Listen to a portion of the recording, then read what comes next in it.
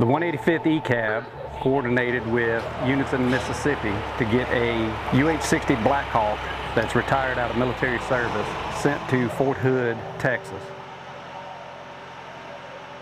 This trainer will afford the brigade the opportunity to train junior service members in maintenance tasks that they will perform overseas. It's the first time that I know of a retired airframe has been used in such a manner. This is a good opportunity that this is here, because we can't create maintenance, so there might never be a chance the whole time we're out here to hang blades and install blades and do a fold, because you're not going to down the aircraft to train on it.